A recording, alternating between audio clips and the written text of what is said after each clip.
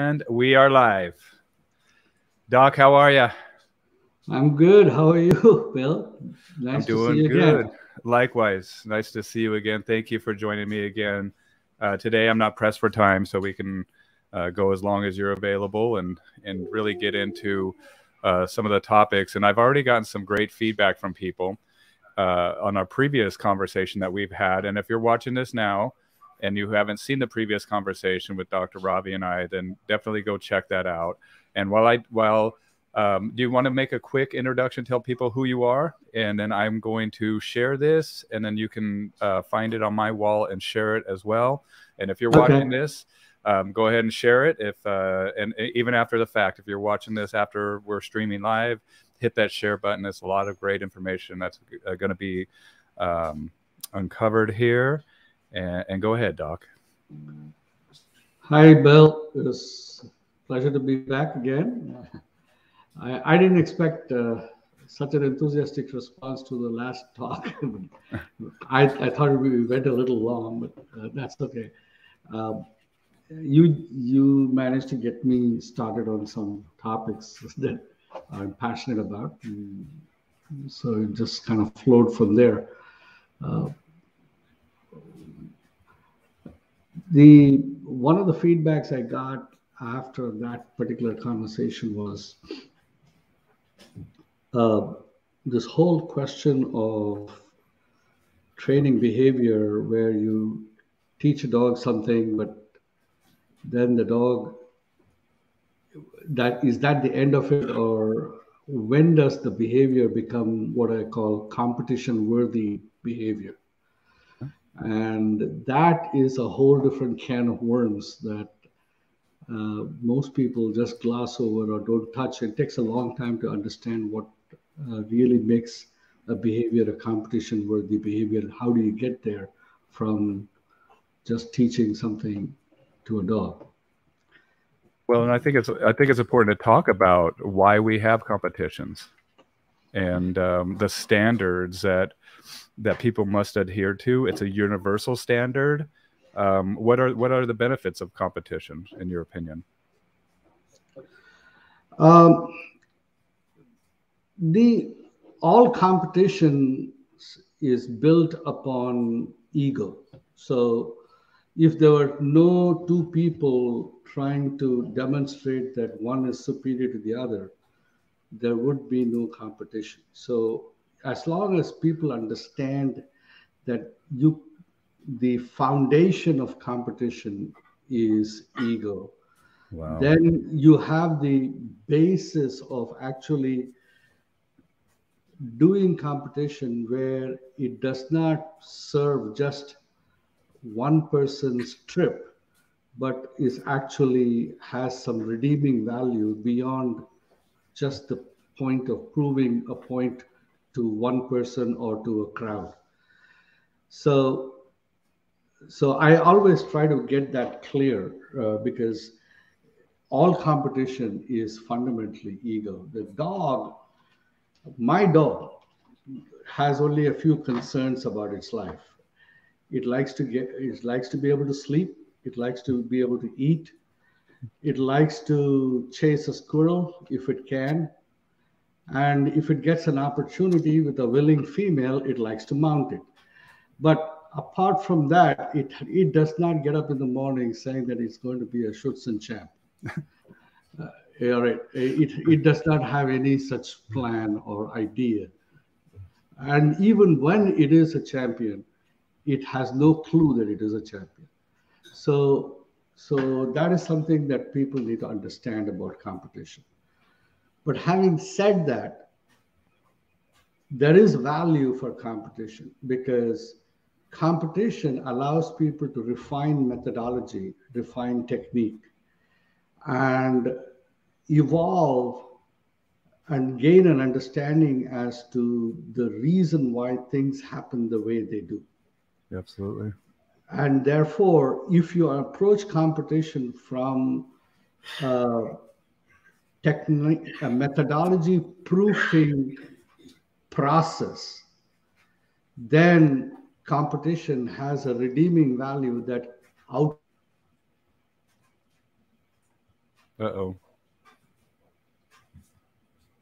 You froze, Doc. Hold on one second. I think I know why.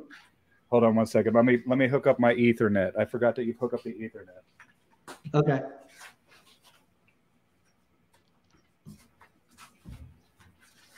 We should have a better connection here in just a second. All right. All right. Sorry. All right. All right. And I think we're good. I'm going to make sure that we're dedicated to the Ethernet cable here. Done. Okay. All right. Sorry about that.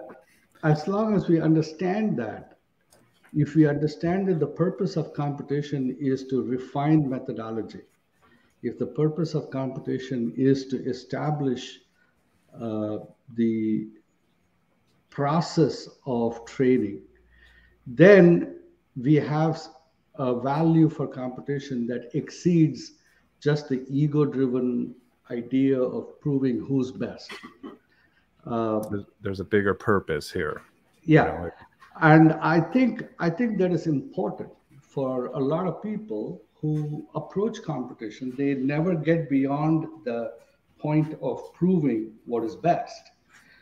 But a few top level people at some point in their life, they all get to the point of understanding competition as a methodology proofing ground. And because they have to approach the competition field with different partners, even though, you know, Wallace Payne may compete with one dog this year, and then 5 years down the road, he has a new dog. So each partner that he gets on the field is a different set of variables where there are common themes, but there are also individualistic variations with that particular dog that he's having, that he has to approach the methodology of training for a competition differently. So well, it becomes super nuanced then too. It becomes super nuanced and then fine point and polishing, and you really, really need to know what you're looking for and how to fix some of these problems that might pop up. So here, this is where you start seeing differences. You'll see certain dog trainers, they will tend to always pick a particular type of dog to compete with.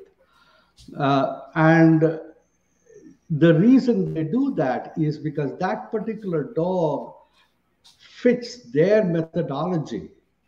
And that their methodology is not just how they teach a sit, down, or stand, but their methodology is their entire personality. How they eat, sit, walk, how they respond to stress, how the handler reacts to pressure. All of that determines the choice of the partner he chooses to compete with. Absolutely. And top trainers understand the dog very well, and they also understand who they are themselves very well. And they understand that this dog, and they have come to this conclusion over years. They were never born with it. They arrived at this understanding of who they are as a person and who the kind of dogs they are likely to best succeed with, and they choose those kind of dogs. And this is one of the reasons why people who get into the sport almost never pick a dog to suit their personality. They pick a dog because they like the way the dog looks or something of that sort. Or because that was the dog available to them in their town. They had a breeder and they picked it. And they don't know what they don't know. Yeah, exactly. They don't know what they don't know. And they take the first dog and they struggle with it. They go to a club. If they're lucky, the club training director or the coach there says that, okay, you have a decent dog, maybe we can do something with it. And then they do something with it. And then they stumble, they fall, and they lose heart, and some of them quit, some of them continue. But it is this because their approach is more based on personal likes and dislikes rather than fitness for a particular task. Therefore, they never make the switch from training a behavior to training for competition because they have already hamstrung themselves with the inappropriate tools for the job. Absolutely. Well, and All right. sometimes, they also, I don't know, they get jaded. They go down the wrong path. They learn. I mean, like you said, it starts out fundamentally wrong, right? And like you said, I love how you started out with ego, man. You're speaking my language, right? No, And it is ego. I mean, like, Schutzen initially was a breed survey test designed by the founder of the breed, Max von that's right. Stephanus. And no one really competed until a few dog owners in the area where Max was there started, having their Saturday, Sunday night beer fest, and they would just compete and say, okay, does my dog heal better than your dog? And that's how the whole thing started. All right. Yeah. And if you look back, there are videos of 1936 dog handlers, doing Schutzen. And it was very rudimentary. They were just walking along with their dog, and the dogs were moving around and things like that. But as things went on, it started becoming more and more refined. And oh yeah, okay.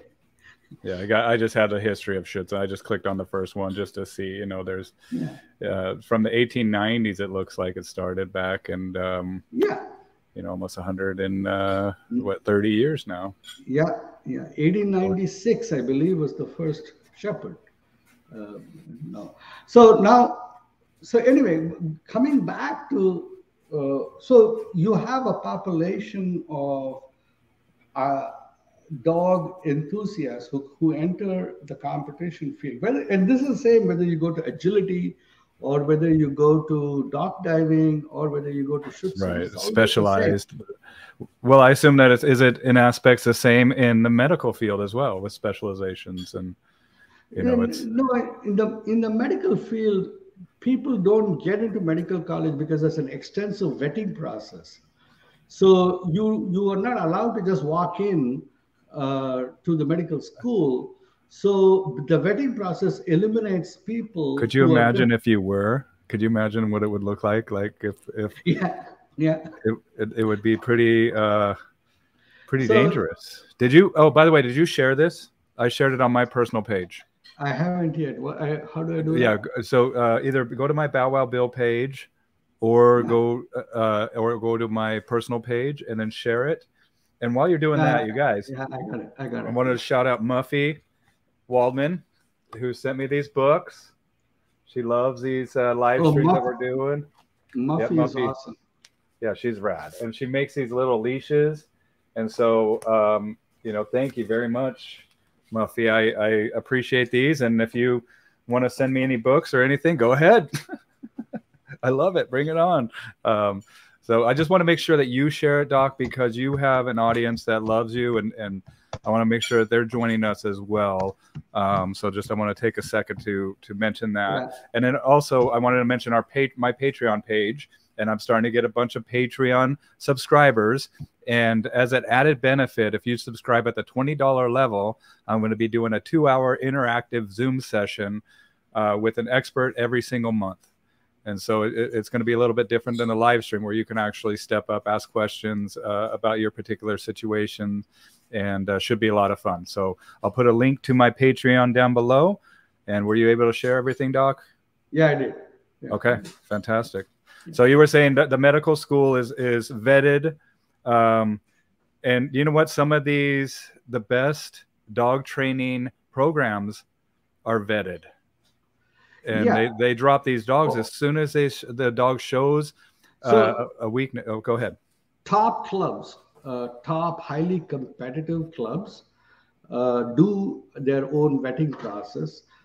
They are not as stringent as getting into medical school, but they do have a vetting process, and There are top clubs will not accept everyone who just wants to come in and say, okay, I want to train. They have to be, they need to have the right tools. So that brings the first thing is um, when you want to do training for sport is different than training a behavior. And in 2016, I did an interview on Debbie Zappia. I wrote an article after she had won the world championship. And she began her interview with me with one sentence, and it captured the entire gamut of training in that one or two sentences. And her phrase was, the training of my competition dog is not the same as training of dogs. Okay. And and then she went on to make this statement, and nobody, you can spend a lifetime dissecting this statement she made. It says, I control all the resources of my dog in my training program.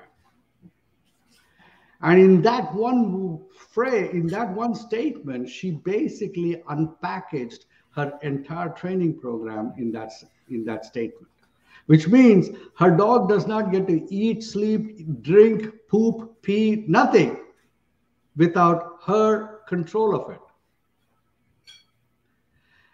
Most people don't live with their dogs like that. Most people, as you were saying in the last interview we did, the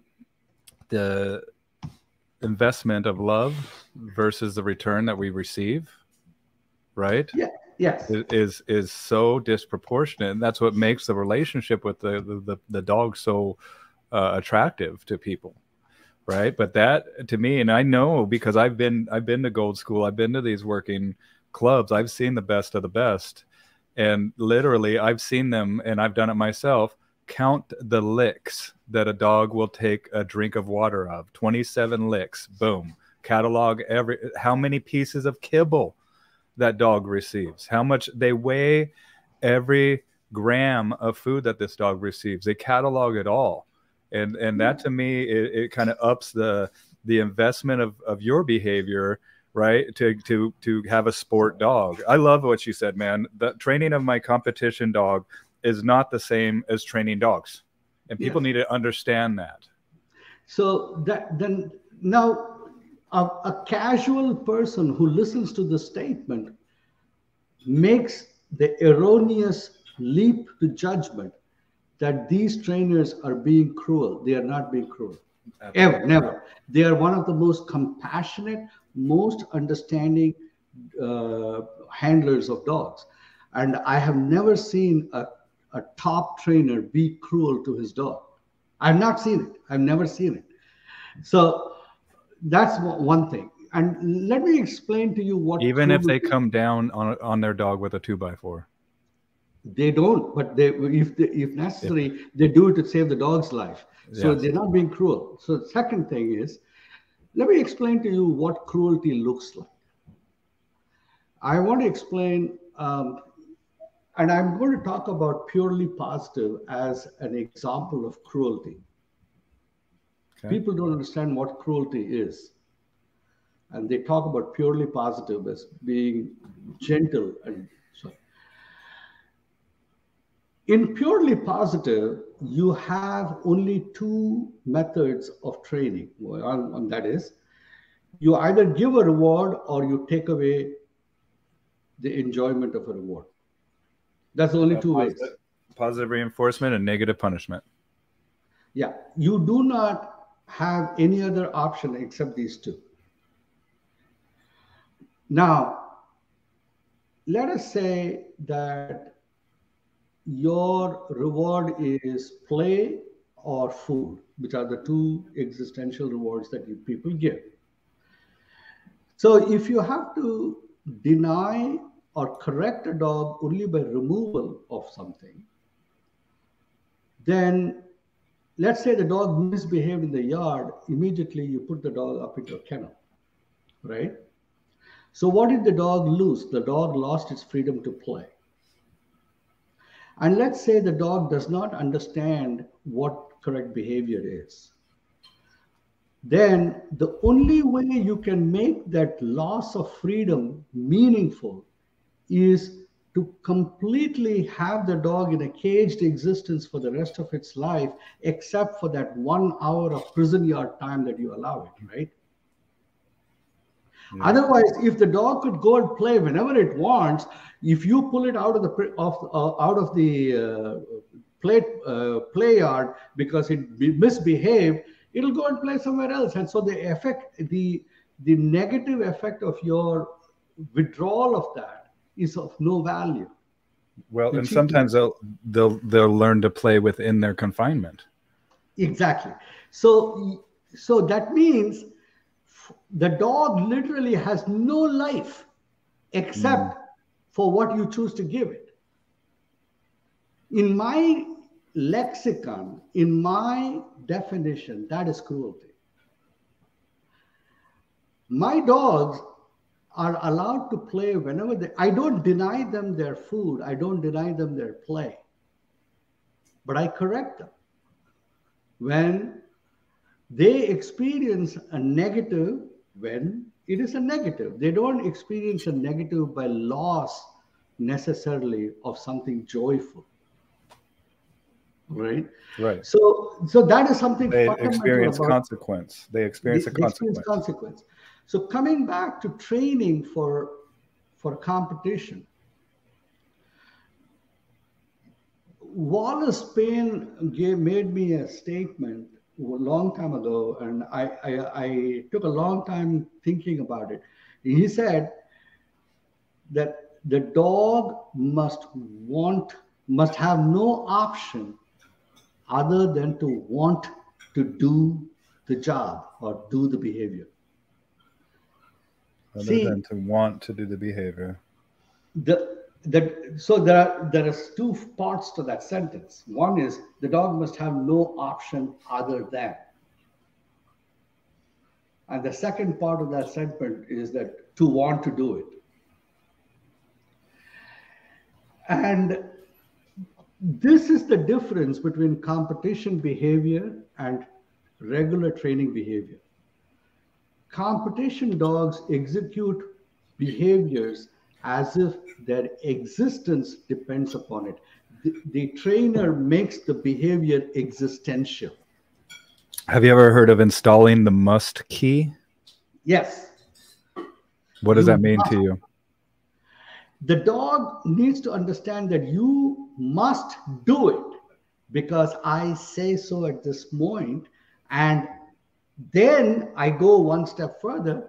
I then teach the dog to love the must key.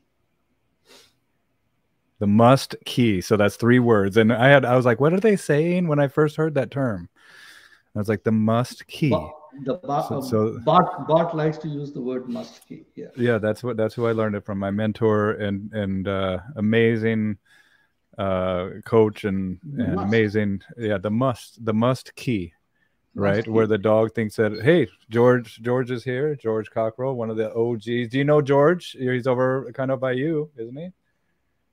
George has been training dogs longer than I've been alive, Doc. So he's a lot of people are there who train dogs.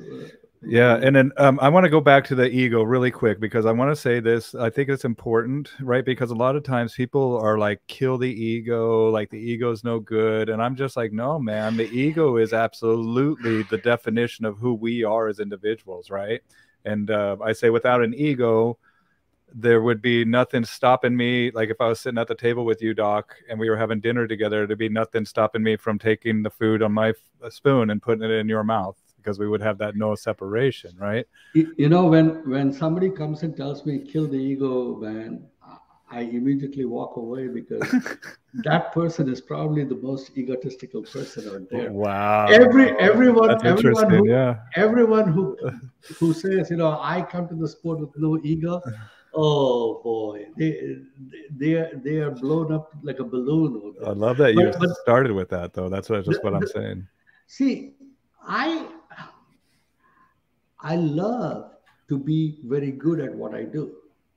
I want to be very good at what I do. And I don't want to move and sit and eat and play with people who are not very good at what they do. Mm. I want to sit and move and eat and play with people who are also very good at what they do. So that Those are they, the yeah, tuna you're they, fishing for, right?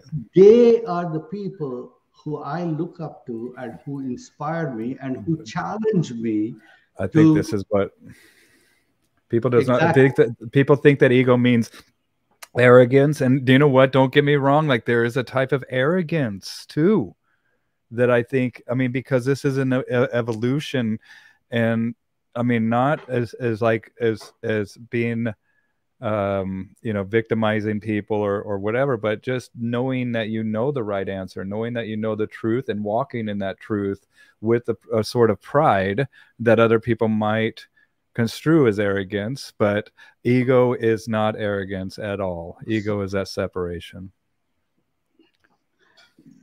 There is a subtle difference between ego and arrogance. Arrogance is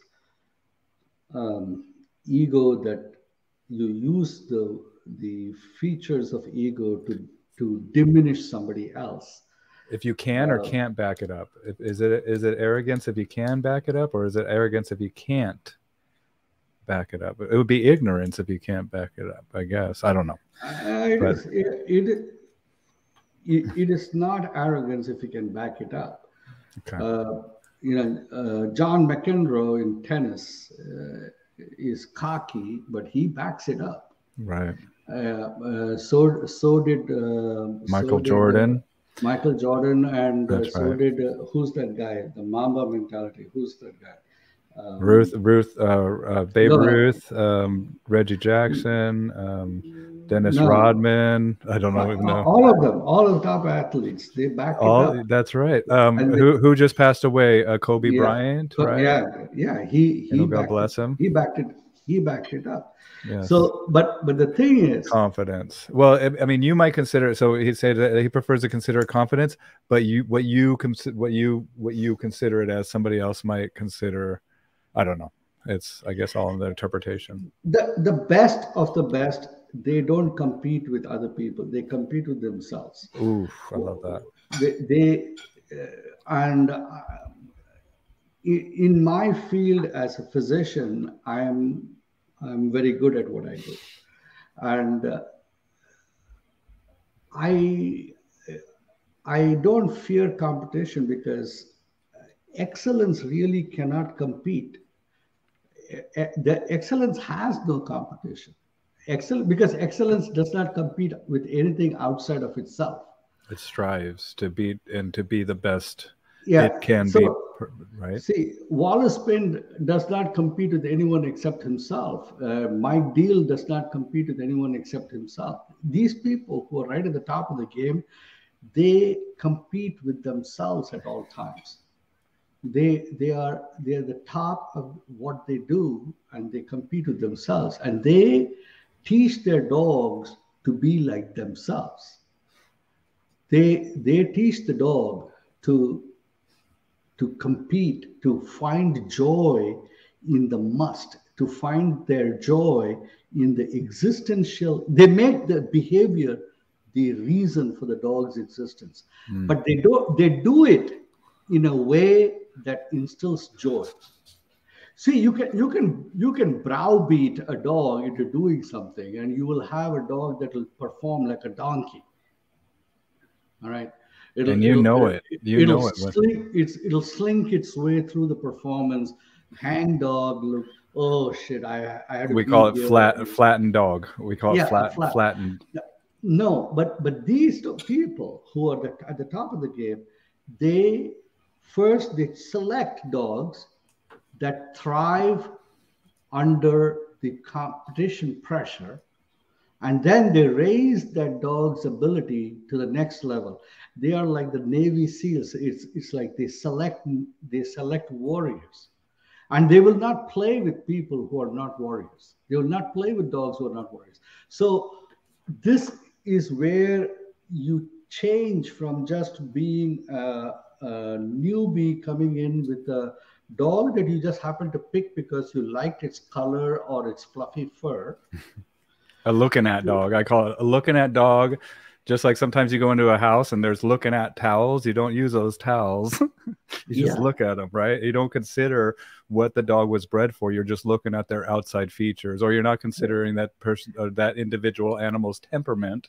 Yeah. You're just looking at them being like, oh, that dog is cute. That dog would look good with my lifestyle. I'm going to bring him home with me. So, right?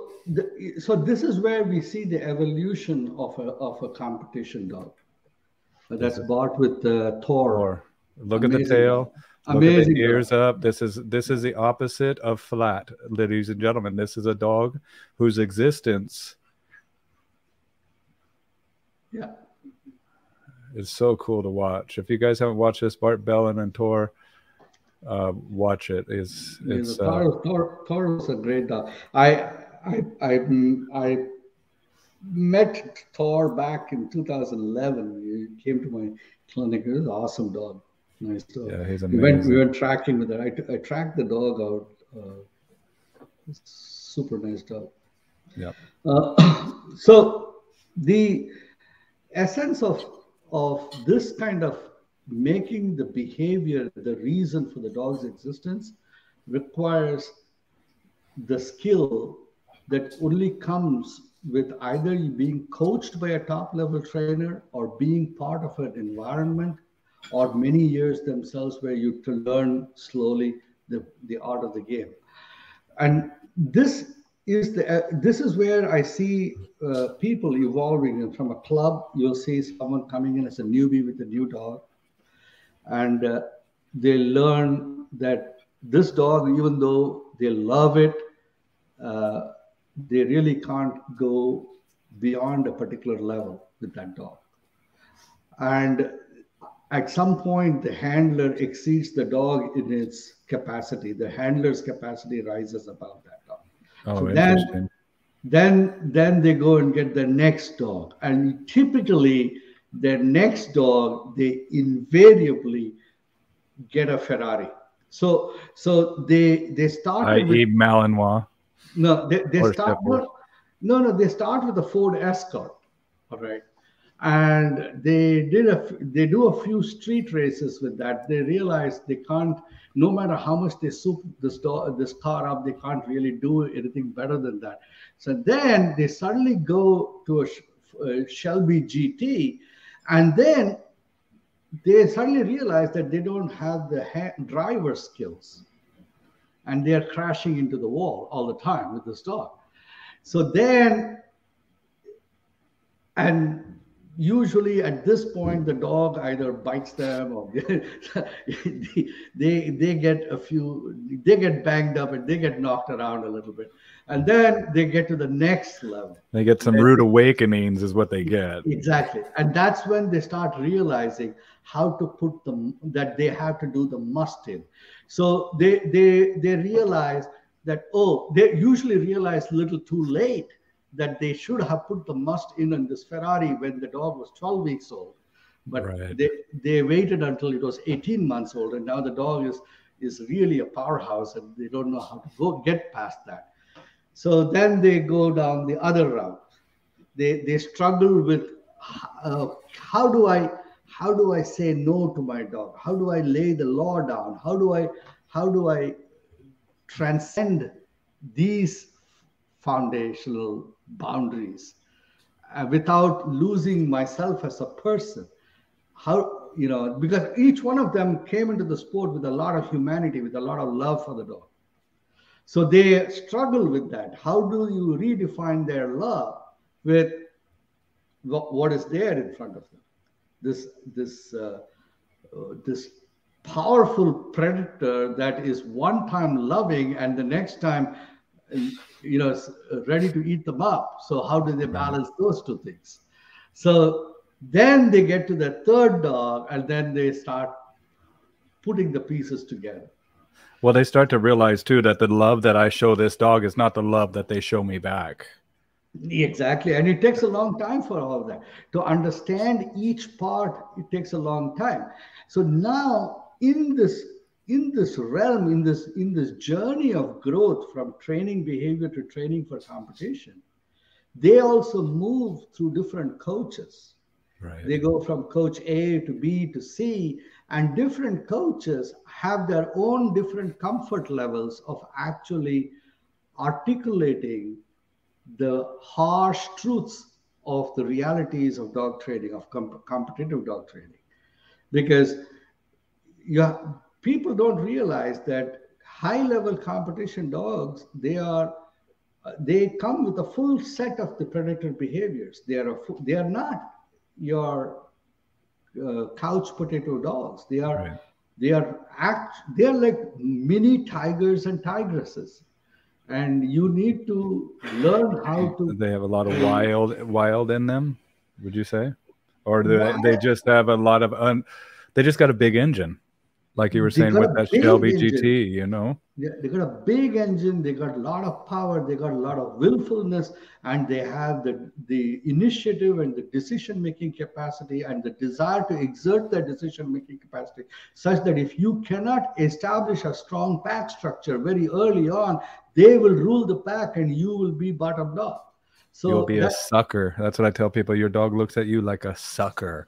And yeah. when you hand them all this love and treats for nothing, they look at you like a sucker and they do not respect you. They actually look at you almost like They look at you like a midnight booty call. That's all it is. a big what? They look at you like a midnight booty call. Oh, you're killing me. I got a little respiratory thing going. Don't make me laugh, man. I'll be hacking for the next few minutes. But That's a exactly how late it is. night booty call. So like just because it's a feel good, Yes, situation. exactly. Exactly. It's a comfort, and not only that, but it's also I mean, you can see it. You can see I mean, even when we do the MRI scans on pet dogs, the oxytocin lights up, the oxytocin brain area in the brain where oxytocin is released, that's the chemical that is emitted. And I wonder if it's the same for working dogs. It I wonder if is. we've ever done the same All of thing. them, all dogs have the same neurochemistry. It's just the doses, the amount of material being released is so much more higher. That's all. Hmm. They all have the same neurochemistry. Now, yeah, go ahead, please. Well, I remember you saying earlier, and you're talking about people hopping back and forth to different experts, but you said earlier, learn slowly. So that's the like you didn't just say learn, you just said learn slowly, right? And I think that you kind of alluded to that on your next type of your next topic So of people bouncing back and forth. So, what's the importance of learning slowly and processing and when you not getting learn, overwhelmed? when you learn, see, there are two ways you can consume food. You can inhale food like one big slurp, and it goes in, and then it takes a while to get digested and absorbed, and sometimes you may just throw it back out. Right. But if you take your time to masticate each morsel, you will have a much better nutritional value over time, and you'll make progress faster. Learning slowly requires intellectual discipline. It requires the ability to a Stick with lot of something. no to be able to hold your questions back. Hmm. See, when you are with a trainer, and the trainer is telling you something, most people are not listening to the trainer. They are listening to what they are saying in their head about what the trainer is saying. So therein is where a lot of things get lost in translation, because what the trainer is saying is not the same as what you are saying that he is saying. Right, or what you're hearing. Any new information is first held against beliefs before it's even disseminated into critically thought, right? Correct. And So, for example, every one of my trainers, whether it was Bart or whether it was Wallace, or Tobias or T. Floyd, I have gone back 2 years later to what they said, and I have understood what they said completely differently than what I understood the first time over. Wow. Every time, because the there is always in the information you get from a top level trainer, from a master, the information is never one piece of information. In every word and every sentence of theirs is layered. It is literally like a samurai sword, multiple folded layers that you can unpack. And depending on your level of skill, you'll unpack it differently. Yes. And sometimes I have found insights in something that I heard from a top level coach several years later in some completely unrelated situation. And suddenly I said, damn it, I can use that piece of information differently here. And this nuanced onion peel nature of knowledge is something that is characteristic of training under a top level trainer. Well, it's characteristic of knowing thyself too, right? Correct. It's Correct. getting in deeper to those layers, those innermost layers. And all this is, I mean, ultimately, even though we're going to other trainers, we're using them to help them know ourselves. And just like you were speaking about earlier, and choosing that dog not based on personal preferences, but ultimate performance. So let me explain to you. My first dog was chosen for me. It was by a friend of mine. It was a beautiful black and red shoreline shepherd, and he could really work. And we did a lot of things together. I learned a lot of things with him. But he had his limitations as a dog, with the size of his engine, but it was a great starter dog. Then my next dog, I went all the way to the extreme. I went to a powerhouse, and I was nowhere equipped to handle the powerhouse. You're speaking from experience here. Yeah. My third dog, I did completely differently. For the first time, I took a dog and I did not get emotionally invested in the dog until almost 18 months into its life. For the first 18 months, I remember talking to Wallace saying that, I don't know, we'll see if this dog is going to stay with me or not. I might give him up. Based on your second dog in the powerhouse, how did you know that dog was not right for you? The powerhouse, the second dog. Oh, my powerhouse was always right for me. I was not right for the dog. Oh. So I needed to grow as a handler, and he made me grow. He's my 11-year-old retired competition dog. Okay. He did a lot of things before he got injured and had his competition career terminated. But he's still one of the best dogs I had. But we didn't accomplish as much as I could have if I had been a better handler. And so the third dog, not emotionally invested. And how did you know that it was your dog? That's 18 months. Well, for the first time in my third dog, I actually got a dog because I wanted to compete. I wanted to actually do IGP in a way that was meaningful. And so all throughout his puppy life, I kept the dog a little bit aloof from me and just looked at it as, okay, what do you have to do? What can you do? Let me see what you can do. And my relationship with the dog was more like an employer and an employee rather than having. So in my practice, at some point in my past, I had my wife work for me. Now, when you have a family member work for you, it's not the same as having an employee work for you. Not at all. All right. So my second There's dog. no separation, there's no separation. It goes right from house to work to house to. Yeah. My second dog was like having my wife work for me. My third dog was having a true employee. Did you have a kennel that the dog stayed in separate from your house? For the first 12 months, yeah. Okay. And now he stays in my house, but he still stays separate from the rest of the house except for defined periods of time. But he stays in my house. But for the first 12 months, he was in the kennel with me. And I would spend time with him in the kennel. I would go in, I would play, move, and all of that. But he still stayed in the kennel. And you treat him like an employee. Yeah, and now separation.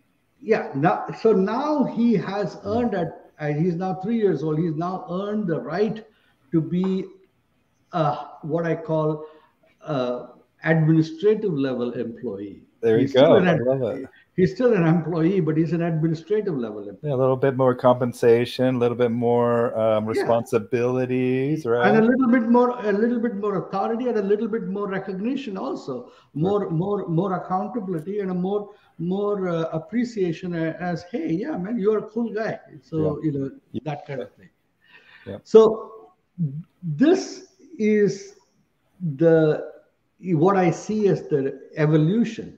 And in this evolution, people, I and almost everyone else, they get helped by various coaches.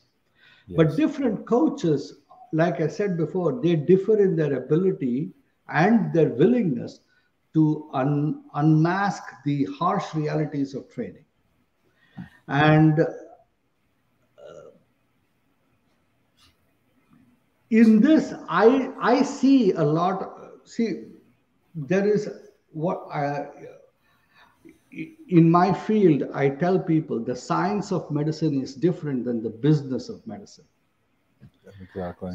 So and the business of medicine could use an evolution, I believe, especially after this whole pandemic. Yeah. So the business of medicine sometimes deliberately avoids the promotion of good medication because it is not suitable for the business model of the business of medicine. Yes, it doesn't affect the bottom line in the way that is more beneficial. Exactly. I give you don't need to go far into something very simple. Insulin, for example. Yes. Insulin literally was found, the patent of Banting and Best. They, from McGill University in Canada, they donated to the world for $1 sum. They released all rights to insulin. Awesome. And yet that free drug is now being sold at $600 a month supply. And that is the business of medicine. And the reason for that is that insulin by itself is still ridiculously cheap. Yes. They monetized insulin by putting it into a syringe and that auto injects doses, and they have a patent on the spring-loaded device that auto injects, and therefore that device, and since they will not sell insulin in bottles anymore, and the federal government in collusion with the big industry allows them to do that under the guise of saving people from getting overdosed with insulin, because people are not smart enough to take the dose by themselves. Yes. So these are the ways, which is nonsense, because people are perfectly capable. The ways in which the business of it. So like that, the business of dog training requires the sanitization of the harsh realities of dog training, especially high-level competition. So well, that's why Petco and PetSmart, I call it HR, like putting the dog training course through HR Fortune 500 company. Oh, not just Petco and PetSmart. You can go to all the high-level competition seminars. They all do the same thing. The top IGP competition seminars will talk about all the motivational methods of wanting the dog to like doing something, but they will never talk about the must key. There are only 2 dog trainers that I have known who talk about the must key openly, Wallace and Bart. Everyone else doesn't talk about it, but they all use it privately.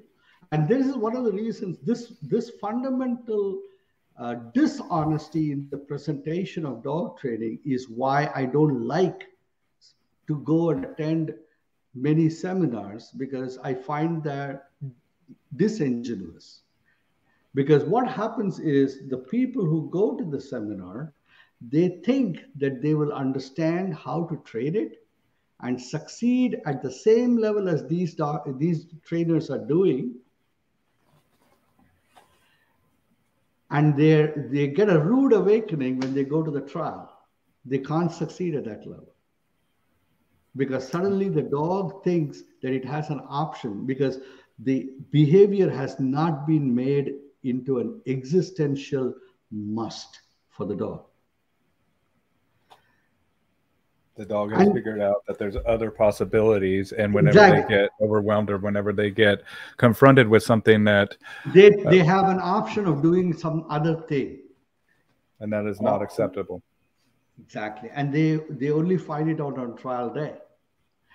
And that why is that? Because the person is nervous, everything's different. I remember one day Bart telling me that his first trial, he was sitting out there and he was just kind of relaxing in a lawn chair, and everybody's scurrying around and being crazy, and he's wondering, and they're wondering what the hell he's doing, and he's just like, I'm sitting here, my dog's fine, my dog's good, I don't need to practice my dog. And they thought he was crazy, and he won the whole thing. Yeah, with flying colors. Wallace never goes and practices. He goes to the world championship and doesn't practice. Not on. Everyone goes to the stadium and have their practice session. Wallace goes to the stadium and leaves the dog behind in the hotel. He goes and he'll walk he'll walk the route. He'll just walk, counting some strides here, there. That's it. It's for himself too. It's not for anybody else. Yeah, that's it. And he hardly ever practices. Never. And he trains like that. He trains to get the dog to not need practice. So people, this is what I have seen. I have seen all the top seminar trainers. Every one of them I have gone and seen. And the only ones that I have to this year, in almost 20 years of dog training, there are only 2 trainers who are honest, openly honest about how they put the must key. Bart and Wallace, no one else. And those are 2 at the top. Yeah, Bart doesn't compete, Wallace does. Well, and Bart and Wallace had a video together too. Yeah. That I was talking to Bart about. With the big German Shepherd, the dueling dogs, when they started to go out there and they were just working their dogs, and all of a sudden they said, let's work them together. And this crazy German Shepherd that Wallace had, I mean, you could see the size of this dog. He's like a Hulk, right? And that was one of the things that I really was impressed. I'll find it really quick. Let me put it up here. Not Wallace, Bart and was that? I might think. No, it is not Wallace. Frank Rotleb and Bart below. Oh, okay. Maybe I was thinking the wrong person. Bart with Thor and Frank Rotleb with his German Shepherd. They both work together doing blind, bark and hold of the blind. And there's Michael as well. Yeah. And then here, let's see, dueling dogs. Yeah. Yeah. So. I'll see if I can find it. Yeah, Bart posted that video up. I saw that a while ago. Well, I am still looking for it here. Oh, there's... Everybody's going through the Napopo Silver School. And the crazy thing is that, you know, at the end of the Silver School, I was sitting back there and I was just so relieved because I got through it. And it was a pain, man. It was one of the hardest experiences that I've ever gone through, and one of the most challenging experiences I've ever gone through. And Bart came out and he says to me, "What did you think about that whole thing?" And we're having a barbecue and stuff, and everybody's happy, and you know, and he basically stated, "Hey, man, do you think that that was that in itself was ne po po, the experience that I went through in that class, right? Yeah. And that's what he explained to me is like they're walking the walk, and they overlay their philosophy with the teachings that they instill within you too. And I remember sitting there and just like, yeah, that was ne po po, but look at how I feel right now. Look at how accomplished I feel. And he's just walking up to me totally calm.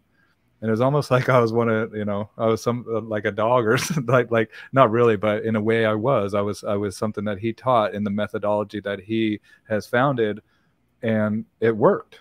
And it's great to put yourself in the perspective of what you're teaching and how it affects others. And the best knowledge, in my experience and in my opinion, is knowledge through experience, right? Gnosis, that's what we call gnosis.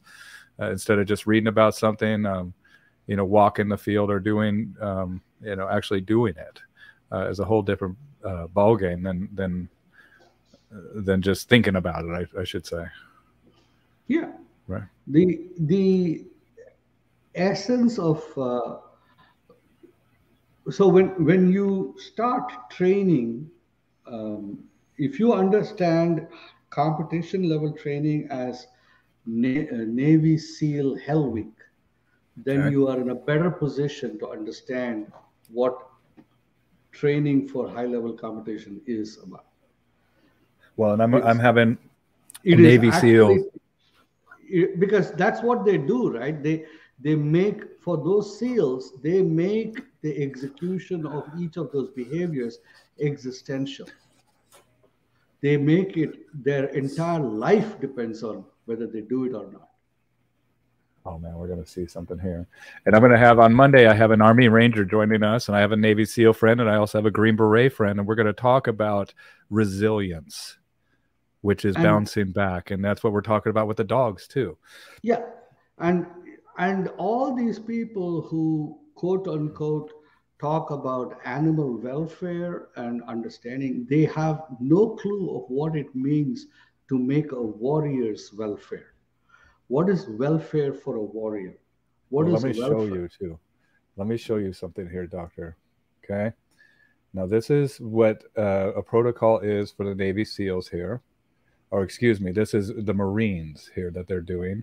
U.S. Marines intense underwater training here. And when I play it, can you see my screen? Not yet. Oh, hold on one second. All righty. Okay, Yeah. here it is. Yeah. So they Okay. tie his shoes or tie his feet here. I'm going to Yeah. open this up here. Can you see my screen? Yeah. Big breath.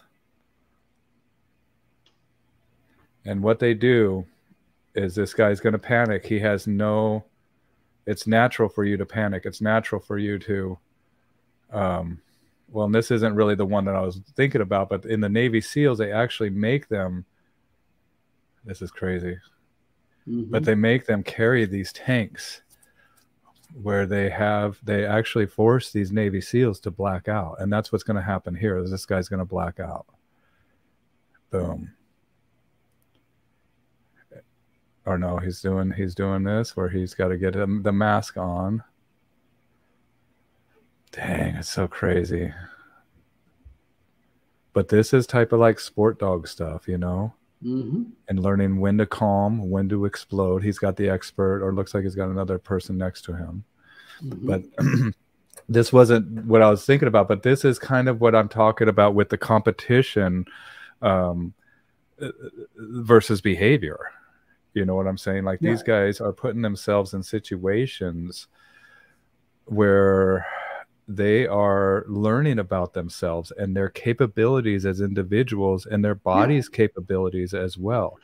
They push them to this level where they, so I had a training session a week ago with a very skilled helper, and with my current competition dog, and he was teaching the dog how to exert power without going crazy, but instead of trying to encourage the dog, what he was doing, and this was amazing what he was doing, he actually was making the dog really come up in full aggression and still teaching the dog to be focused and clear in the head. And he was he was literally forcing my dog to remain calm and clear no matter how hard the fight was going. Wow.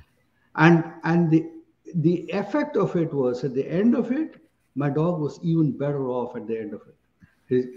His power went up, his grips became even more powerful, and it was, and at the end of that, when he won the sleeve, it was like my dog was so amped up after that. He was like, he was it, Shaking. it was a completely different level for me as well as my dog. And that is what we talk about in building resilience. You can't build resilience by not challenging the dog to overcome. And taking it But to its ultimate threshold as well. exactly. And a lot of the top trainers, they understand how to build resilience.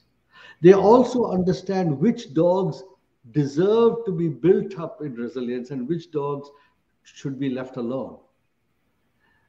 There are some dogs that cannot be built up in resilience. They don't have it. They don't have the necessary hardware or the neurochemistry or the neural network in them to sustain that kind of pressure and be successful. And the top trainers understand which dogs have to be said, no, this is it. You don't get to this level. That's right. You get cut from the program. Yeah. That's just how we do it. No, That's just how it and has to be done. this is where a lot of people who come into this game having just picked up a dog out of the love for the dog suddenly become disappointed. They realize that they can't reach that level, and they're so for them they can still find contentment and satisfaction at a lower level of competition. But if you're seriously looking at high level competition, you need to be able to do this. And you need to be able to understand how to get to the must level of dog training. One more thing, if you look at a recent set of competitions that happened in the selection trials for the WSV, you will find that a lot of dogs, they got screened out at they flub basic exercise, like they'll say they won't out on the sleeve, and they get disqualified because of that. Or they don't go down on an article of the track, and they lose points, critical points, and they fail in the program because of that, and don't get selected for the world championship team. But if you start asking the question, why is it that you have a high level dog that actually competed at a national level, came all the way to the selection trials, and then fail on an out, you realize it comes because the dog faced that level of pressure. At that high level of pressure, the dog simply cannot execute the exercise and feel calm enough and confident enough to out. Yeah. It is not, it's just that the level of fight drives them to that high level where they lose clarity of thought, and they can't hear the handler yelling out, and it doesn't happen.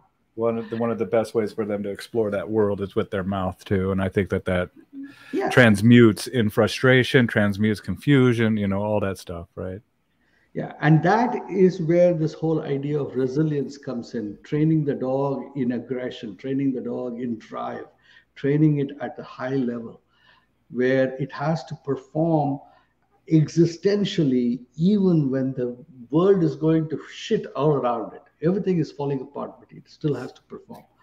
That is top level training, and not many people are capable of doing that. Same thing with Navy SEALs. I mean, just look at the ones that volunteer in the program, how many get dropped and how many So walk over to that bell, bing, and they ring yeah, the bell themselves, right? Because yeah, they yeah, pulled themselves out of it. yeah, And because it just becomes too much, or they crack under that pressure, or they get injured, or there's a number of things that happen. But I mean, once they've shown their hand, they've shown you.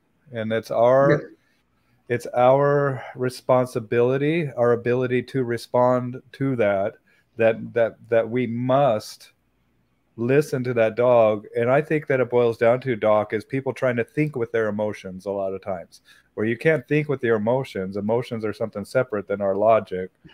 And just because you love this animal doesn't make it capable of things that it's not capable of. that brings me to another point which I realized when I started moving around with the high level trainers, is that these people see their dogs as athletes for a purpose. And if they find that their athlete in their team is not capable of performing, they don't get uh, they don't retain the athlete just because they love the dog. A lot of other people, they have the dog primarily um, You're because welcome. they want a companion, Yes. and the competition is a secondary feature because of that. Mm. Now, I am like that. I'm like, for example, this dog, that if it doesn't pan out in competition for me, my third dog, I'll keep the dog until it dies. I'm not going to suddenly dump him and go to another dog. He's But but administrator now. but I know that I'm going to do that. I know that that is my choice, that I will compete on those terms. But I don't fool myself thinking that I am the same level as a top level competitor, because for the top level competitor, for the Debbie Zappiers, the Mike Deals, the Wallace Paynes, the Mike Sweeneys of the world, for them, the dog is an athlete in a program. Yes. And they will not, if the athlete does not pan out, they will get another dog and compete with that dog. Well, I remember Fred Hassan said, and Fred is a good trainer as well. Yes. And I remember him saying, like, when you go, like when they go and look at college prospects, are they looking at the babies or are they looking at high schoolers? Like, and I was asking him, do you want to get a puppy or do you want to get an older dog? And he's like, sometimes you don't know until that dog's older what they're Yeah. capable of. They're not going to go, and it's like, either if that was the case, then Michael Jordan's kids would all be professional, like basketball players or whatever. Like, Yeah. we have to look at what this dog evolves into and what this dog shows as its own intrinsic desires, and sometimes that doesn't show up until a little bit later. Yeah, And the NBA draft is not done at high school. The NBA draft is done at or college level. or at 2 or 3 years old, right? Yeah, It's like yeah, it's done when these people have reached a certain age, and then they have shown that they have the capabilities of performing exactly. at that level, and even that isn't a guarantee of success, right? Correct. Even that, like, a lot of people crack under the pressure. We have the 30 for 30 on ESPN, where they have all these stories about people that have gotten just weren't cut out for these roles that they were put into, and it led to a disastrous lifestyle where they are a lot worse than they were when they got into these sports. And that goes to the degree of, like, knowing what you're getting into, knowing what you're doing, having good coaches, having good mentors, right? Oh, And and being able to listen to them, being able to be coachable, be teachable. how do you recommend people do that? I whenever I go to something, I pretend like I've never trained a dog. I try to pretend like I am fresh. I try to go in with no assumptions, and try to be a blank slate. Even if something I think is pure bullshit, I'm listening to every aspect of it, because there might be a pearl or a situation. What do you recommend, Doc? Well, I have, when I go and train with anyone, once I decide that somebody is who I'm going to train with, at that point, I hand over the keys to my dog to that person. I do Wow. not, I completely trust the person. I completely trust the person to the extent that if my, I am, I will no longer like I I have this ability to do that, and I've done it all the time. I've done it consistently. That when I go to train with somebody, and once I have made the decision that this person is who I'm going to train with, I will not ask any questions beyond doing what I have. The only thing that I completely will abandon a trainer in a heartbeat is if the person is every time I have walked away from a trainer, it is because they were disrespectful or they were dishonest in their training. By That was sugarcoating stuff, by not going the whole no way, not showing. one two trainers I walked away because they they were, how do I put it? They would take me for granted. They would take Oh, they would take they would take me for that I was a patsy for whatever they would want. okay. And in those cases, even though they were excellent trainers, I walked away because it was not a relationship that I could work with. Um, the trainers that I stuck with and who I to this day I speak of with respect are people who never tried to use me in any way, but would train honestly. So that was something that is very important for me when I work with somebody. Uh, Excellent. the but when I go to a trainer, it's once I decide that I'm going to train, it's like I will listen and I'll suspend judgment completely. Yes. And that's what I was trying to say earlier. I am very good at this personally. I can put my questions on hold and I can remain in a state of not understanding, not knowing, and wait patiently for the understanding to descend Mm, for weeks at a time. fantastic. I'm comfortable not being in that space of unsurety. Uh, I think that you're is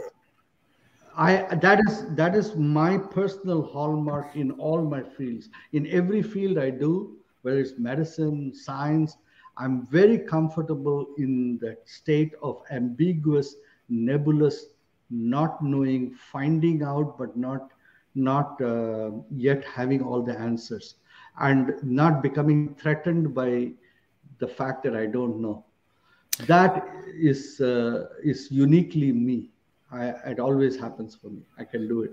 to observe without reaction and to be able to piece together and to I remember first time we spoke at the various how you said I'm really good at pattern recognition. Yeah. And that's what this is all about. And then pretty soon it takes a while. And I say the understanding is like your foundation. And that's what you build upon is your understanding. And sometimes that foundation is going to take a while to get built and get to a place that you can build upon it. And if you also look at like the allegorical term of understanding, you're walking around and you're so comfortable with something that you will stand under it, that you understand it, that's how knowledgeable you are, that you are perfectly comfortable and confident with building upon and taking and taking the what we call grammar, right? The information, piecing it together, and then we disseminate it through our logical process. And then once we No, have distilled it, then it's we speak the actually truth. It's actually a little bit more than being comfortable or confident about it. It is Well, the sometimes you reason. are uncomfortable. No, no. The reason why I'm comfortable by in the learning process of not knowing answers and being staying in that state of not knowing is because I really love the learning process. So I get my comfort from the fact that I am learning rather than actually see. Once you know the answer, you stop learning because you close the door. Your belief is formed, and just like I was saying earlier, Yeah, any new information first held against beliefs before it's allowed into the mind, yeah. where you're saying I'm taking this belief wall, and then I'm just letting things into my mind, letting them into my So mind and letting them happen. So, so always the ability to ask a question, the ability to stay in the question is far more powerful than the ability to actually arrive at an answer. Because once you have the answer, what happens is you have closed the possibility to anything new. You already know it. This is it. This is how it is going to be, and nothing else is possible. So I'm comfortable. I like answers, but I hold answers as okay, this situation, this time, this is good. And we will see if it's good everywhere else, and I'll go forward with it. And that's how I do my medicine. That's how I do my science. That's how I discover or create my nutritional products. That's how I do dog training. Everything is a process of learning and holding, being comfortable in that state of learning rather than uh, finding the safety of the answer. Do you know, this is that reminds me of a quote that I just put up in the comments here. Ready? Learning is the question. What is the answer?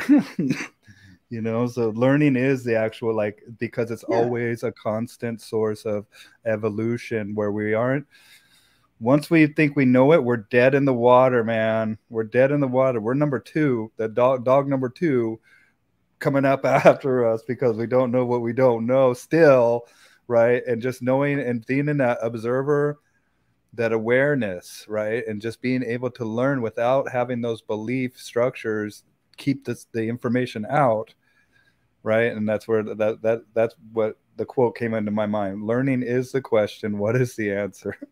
Because I always like to just, like, let's learn, let's learn, let's find stuff out. And there's nothing with compassion, love, and acceptance and truth, understanding, that we can't discuss, I don't think. But it's Yeah. also that relationship that you have, and that rapport is powerful, not just with the dog that you're working with, but with the teachers and coaches that we choose to learn from. And then when we do choose to learn from that mentor, how to become that open vessel, right, where you're filled. And then there's a way of processing it too, because like you said earlier, 2 years later, that statement meant something completely different to you than when Yes. you initially heard it, right? And so there's Yeah. a gestation period. There's a time that this knowledge grows into something else. Yeah. So that is, for me, that is the most exciting part. The fact that I can come and take that same piece of information and suddenly come at a completely set of different answers just because certain time has passed, and then I'm coming back to the same. It's like opening a book and reading a new story every time you open it. It's pretty cool actually. It's a lot of fun doing that. Well, I know, and you said they're nutritional supplements. How I know that there's a story behind that. Yeah, There's a there's a very interesting story. the story actually, the one of the things that happened as I was doing medicine is the recognition that most people are getting diseases because their body is basically breaking down from the fire of their own metabolism. People don't realize this, but the our life is a fire in us. There is a fire burning in us that generates useful energy, but it also generates toxic byproducts. And Interesting. these toxic byproducts have to be detoxified and disposed by the body all the time. And the reason why a 16-year-old falls and bounces while a 60-year-old falls and goes plop, the reason for that is the metabolic fire in a 16-year-old is so much more resilient and is so much more uh, regenerative at that age compared to at the age of 60. And it is not because they have different metabolisms, they actually have the same metabolism, but there are genetic pathways that get down regulated and downgraded as we get older, and we lose our ability to regenerate ourselves minute by minute, hour by hour, day by day. And that is the essence of what I call vitality or youth. So I was always looking at how do I, it's one thing to heal somebody, but how do you capture vitality? So, what is the difference between being vital and being healthy? What is There is a certain essence, there's a certain immortality in life that Right. that is so evident in the very young. In the They just came 14. through the veil of life. That's what I call it, Yeah. right? They just came through. So, so when you look at that, and my question was always, where does that essence of immortality go? Where do they go? Why is it that I am not able to perform like I used to be, like my 16-year-old self performed? I'm not able to perform now. What happened? My mind is still as young as a 16-year-old, but why is it that my body doesn't perform at that level? What is the secret that I lost along the way? And as I started looking into that, I found that there are actual biological botanicals and there are marine biological compounds that can reverse or can attenuate that process. And I started concocting, since I have a chemistry background, I have a protein and peptide chemistry, I have biochemistry, I know all this stuff. So I basically created a lab in my basement, and I, you know, you know, put together stuff and started making it. And I created a liniment that then became very popular, and I started using that for arthritis, pain, and muscle strains, and it was very, very popular. Then my dog got injured. My first dog got injured, and I rubbed the liniment on him, and he got better. So I started using the liniment on dogs that would pull their muscles and strain, and they all started getting better.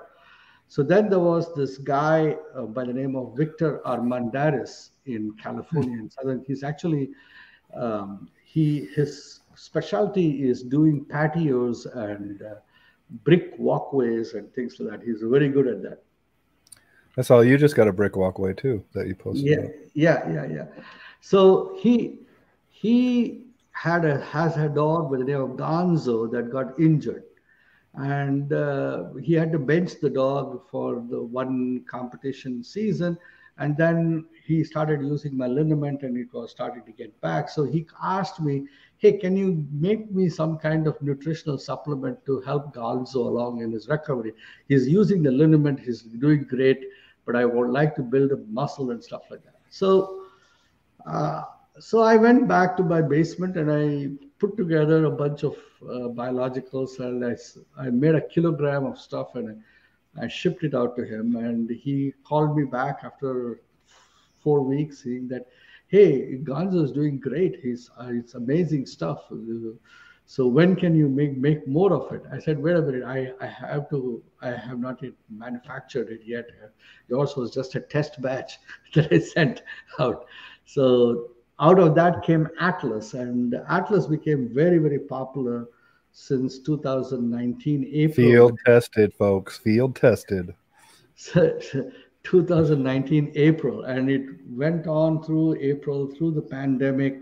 Then in 2020, we started making a human version of Atlas that we called Zeus, that we started using, and that was became very popular. And then in 2020, we also started using it in COVID patients and people from COVID. After they got recovered, they would recover faster. They had less amount Excellent. of aches and pains. And all of that happened until 2021. The pandemic and the supply chain all put a crimp in our plants, and now we are all out of stock on all of that, and we are Okay. trying to leverage manufacture into a different platform. But that essentially is my nutritionals that we are right now. Atlas and Zeus are still very much in the market, and I'm hopeful that I should be able to get them back on production again by September or October. Right now, they're out of stock because the raw materials are being held up, and we are in short supply for the raw materials. Yeah. Unlike other people, I manufacture it myself. I don't give it to some contract manufacturer to make and give to me. Wild. So there is No third no party. It's just you. It's all uh, you. the raw material is sourced by me, and they come here. Then we blend it, we mix, we package it. All of that has been doing by ourselves. Um, to the next level, I already know that these products are extremely powerful. They are being used all over the world. My problem right now is scaling it up into a major production, because right now it was very much at the R&D level, a very small scale venture. Yeah, So yeah. now we are trying to get it scaled up to a big manufacturing level. So those are questions that are being answered even as we speak. Uh, we'll see where it goes. Yeah, some growing pains happen. A lot of moving parts, especially when you start to look at logistics Yeah, and that was like all these different yeah, products coming in, and one thing can hold up the whole program, man. You know. that is the other thing, because I am not really, my strength is creating. I'm happiest when I'm making and creating the idea of the product or something else. But this whole business of running an assembly line, working out I could tell inventories, by just your you posture know, and everything. Like, oh my. all of that. No, I mean, figuring out how to package the material, what is the Yeah, yeah, branding, what is the photograph, how does it look like, what are the wordings, the legalese behind it. All of that is very painful for me. yeah. I I hear I you. don't. What I have been looking for in transiting is, hey, how can I right now own 90% of the company, but I'm willing to walk away with just 10%. Somebody else take over the whole thing. I will give you the ideas, and I will be the idea man behind it and continue to do that. But Yeah, yeah. so we are looking at some people who are interested in playing that game. So we'll see. There's a lot of people out there, especially now with the shakeup of the world, and the evolution, and it's something that is not necessarily a bad thing, right? We live in the No. universe, right? The uni is one, like unicycle, and verse versare is change. And so the one constant that is here is change, right? And just like we converse, we come together to change, right? And Oh, so I like the way that you would say that. Okay. yeah, yeah. Con is like congress, convene, congregate, and then verse versare, right? Converse, and so the universe, converse, change is something that should be embraced, and I love the aspect of this of like knowing thyself. I believe that that is the purpose of our life, is to know ourselves, and in doing so, you're going to uncover a lot of treasures, but you're going to have to sift through a lot of junk to get there, man. And It's knowing yourself is one thing, but for me, um, life for me, for my personal view on how life is there's only one purpose in my mind for life, and that is to empower people. There's no Love it. other purpose. There's no other purpose for life.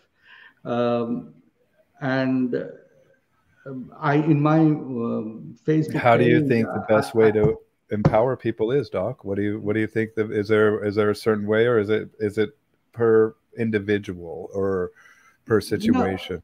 for me, for the way I look at it is every one of us have many talents and we have one gift. The purpose of life is to find out what that gift is. That's the first thing. You find out what the gift is, Right. and then use all your talents in the service of the gift. Whenever Mm. I have, see, I have, my gift is I can heal people. That is You're a my gift. healer. You're a healer and a teacher too, I think. Yeah. So my gift, that is my gift, nothing else. But I have many talents. Like I am eloquent. I have a sharp brain. Yeah. Okay. I'm, I have all these other talents. And and what I have found is whenever I have used my talents in the service of my gift, I have always succeeded. But whenever I have mistaken any of my talents as my gift, I have always failed. So the key is to find your talent, to find your gift, use your talents in the service of your gift, and use your gift to empower. In my on my Facebook page, I have the statement: only one reason for life. Believe you can give back to people and work to find a way to do it. That's it. I love it. And what do you tell people that believe that they don't have any purpose in life? That belief itself is pointing to them the need for them to find the purpose. They're just along the path somewhere that is See, maybe. darkness only in is darkness has no existence except because it's the absence of light. That's right. See, what is not there is not there. It Something that is not there can never become something. Wow. So darkness is has no real existence. It is so only because there is no light. And to remove darkness, you don't need to go and chase darkness. All you have to do is light a candle, and Yeah. darkness gets dispelled automatically. Same with empowerment. You don't need to make people more successful or anything of that sort. All you have to do is make them believe. You don't need to make a dog uh, succeed. You have to just empower the dog. The dog will find the way by itself. And then along the way, you choose those dogs that will find the highest way. That's right. And That's using that all. structure that the dog benefits from, that we talked about earlier, the Yeah. sleep, the eat, the chase, Yeah. and sometimes the mate, Yeah. and using Yeah. those Yeah. construction and the knowledge of the dog, and structuring that relationship in a way that is almost a professional. Yes. That is. Right? That's It's the way. like That's you're not being very professional. Like if we're in a situation like that's inappropriate, we're in a professional situation. That's how I view the sport dog world. Like that's a very professional situation, and that is a totally different set of standards than we're taking in a casual environment. And then that's going to be our remember, the training of my competition dog is not the same as training dogs. That's the casual environment, is the training dogs, right? correct. And then the professional button up performance, and like the egoic, but also the evolutionary process of learning and growth is Yeah.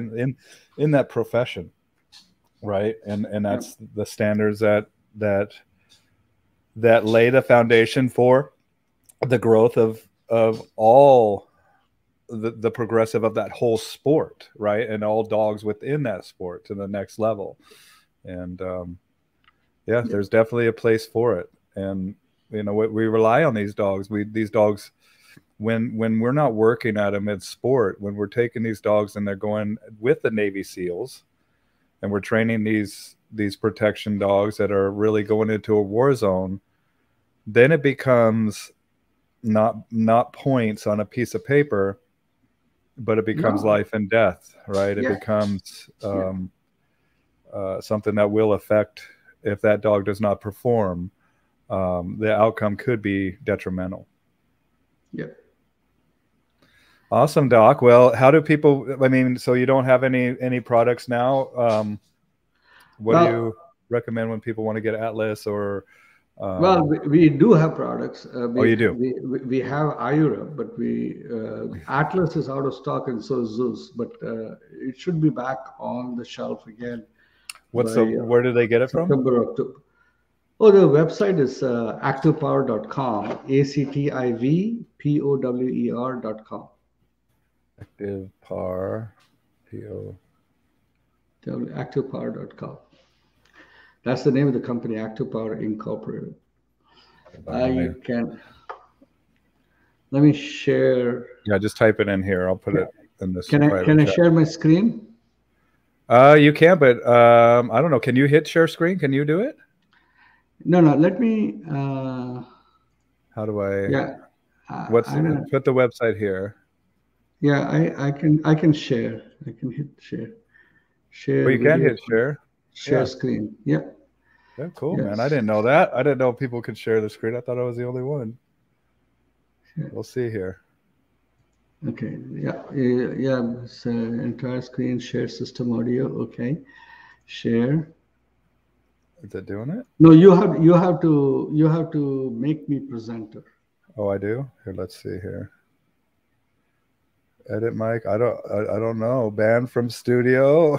It says that I can't do anything with you here. Screen sharing was canceled. Make sure you click share on. Share screen. I don't have any clue. Screen sharing works. So we can share screen. How do you spell the website again? That's all I need. Active. Wait. Okay, I got it. And got it. Oh, there it goes. Okay, cool. Add to stream. Okay, one second. Whoa. Tell me when you're ready, and then I'll do it. I'm sharing something here. I want to show. That's cool, man. Doc, you're showing me stuff I had no clue about here. 1 second. Are you able to see this? Yeah. Here, I'll put it. Tell me when you want it on the screen. 1 second. Or if you want, I think you can. Can you hover over the picture down below as it say add to stream? Yeah, 1 second. Cool, man. No, StreamYard is sharing your screen and audio. Yeah, no, it's saying that you are seeing it. 1 second. Here it is. Or do you want me to move it? Active power. There it is. Here, 1 second. I don't know if this is. No, not this one. 1 second. Sorry. You're good. I'm just stoked that I'm learning stuff. Let me see if this is it. I just drank a big thing of coffee too. I'm never going to sleep tonight. All right, here it is. You ready? Add it to the stream. Here we go. Life begins with 500 million sperm racing towards a single egg. Can you hear the audio? Nope. No. It's okay though. And so life for our dreams. Sometimes the audio will get me demonetized or whatever. Each obstacle along the way making us doubt what is possible. We got pins in our ankle. We got cancer, chemotherapy. We're learning to walk again.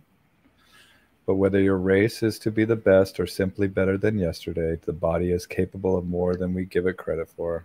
Absolutely. Fantastic. When it's counterintuitive, the body is given what it needs. If wisdom, knowledge, and science, the true potential, then its true potential is unleashed.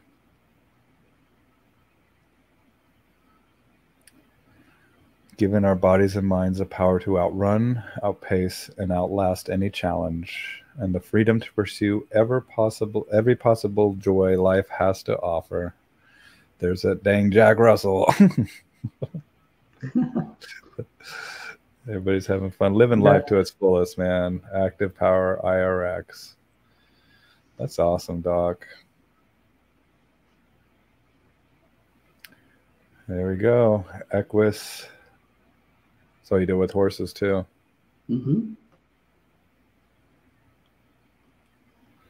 It's fantastic. So activepower.com. That's the Active Power. I'm going to put that in the comments.com. And then do you want me to take down the screen, or do you want me to? Yeah, you can. Yeah, that's it. Stop the share. There you go. There, you got it. You got it. Activepower.com. I put it in the comments there.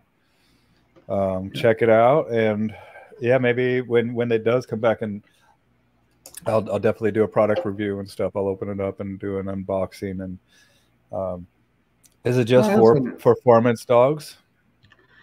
Atlas is for any dog at any age, regardless of whether it's a competition dog. You can put a dog from 6 months to 12 years old. It works. It's amazingly tolerated very well across the breed.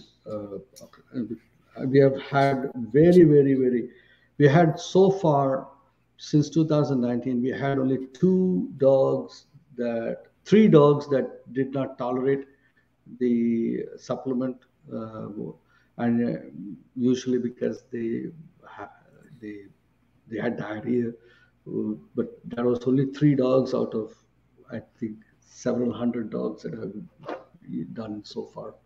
You know, Doctor, this makes me think of it. I always get called of, and especially now with the cannabis being legal, and I'm kind of hippy dippy anyway, that people feel safe calling me whenever their dog eats cannabis. And it really affects the dog. Like it messes. I mean, the THC, the dog will lose continence, will poop all over themselves, will die, can't walk, their motor function. But the thing is that if you give it some time and allow it to just kind of wear itself off, I've never ever had a dog pass away or anything like that. But what I found out, Doc, is that if you give these dogs whole milk yogurt, 20 minutes, they're fine. I mean, they're not 100%, but they're about 85% faculties are back. Wow. And so I don't know what's in the whole milk yogurt. I don't know. And it can't be low fat or anything. It's got to be the fat. And I know that it's a fatty lipid, the cannabis oil itself is, and that allows it to squish through the blood-brain barrier. But I just wanted to mention that to you, that the whole milk yogurt, it's got to have a blocker or something in it, because you can actually see the dog start to come back. And the other thing too is that when the dog starts to get overdosed with any type of cannabis, you see the dog flinch and do, like, that's the start of the motor function type of misfire or something, you know. And so anytime that I'll walk up to a dog and I'll put my hand up to it, like to pet it, and if it starts doing that stuff, I know that it's cannabis. So just FYI, anybody watching, and I'm not a doctor, I'm not a veterinarian, but this is what I've observed. And I don't know the function behind it, but I think that because you are a chemist and that's just how your mind works.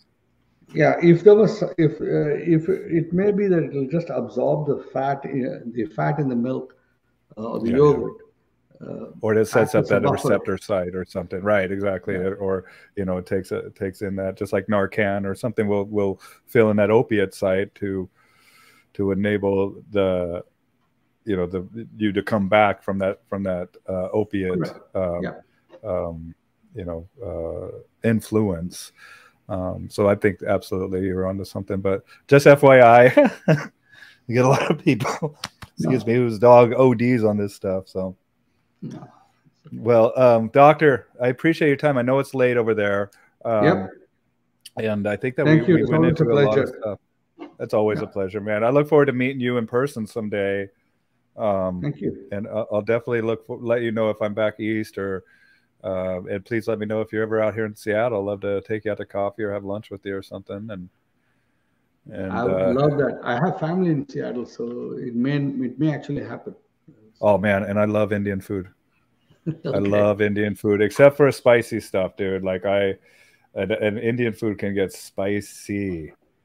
Oh, but it's the fantastic sag paneer, naan, so much stuff. I want to go to India someday too. Oh, Come check it out. I would love to let go me to know. India. Let me know when you make a trip. So I'll clue you into all the best spots. Okay, will do. All I right. love the Indian culture. I studied Hinduism, Jainism. Then you have the culture there, the fantastic. What is the Euphrates? No, no, no, not Euphrates. I'm thinking of a totally different. What's the river there? Ganges. The Ganges, duh, where they actually have and will do cremations Yeah, and it's allowed Ganges. back to the flow, right? Yeah, And it's a very holy water. yeah. I love it. I love it. I want to learn more, but I want to smell the air. I want to, feel the touch of people, and that's just how I like to do things. It's a knowledge through experience versus just reading Gnosis. about it. Gnosis. Gnosis. All All right. right. Well, I'm going to Thank say goodbye to you. you in the studio, but we'll say goodbye to everybody else. Good night. Good night, everybody. Bye.